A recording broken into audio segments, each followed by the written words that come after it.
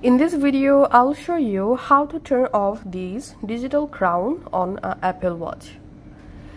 First of all, go to your App Store by pressing the crown and open the Settings app. In Settings app, here scroll down and tap on Display and Brightness. Under Display and Brightness settings, if you scroll down, here you will find this option, Wake Up on Crown Up.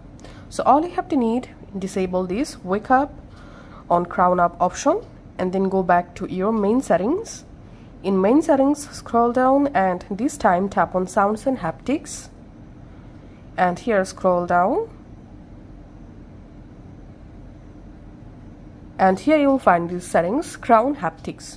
So just disable Crown Haptics, and by disabling these settings, you will prevent the Apple Watch from automatically working or providing haptic feedback when the digital crown is turned. So that's how you can do it. Thanks for watching.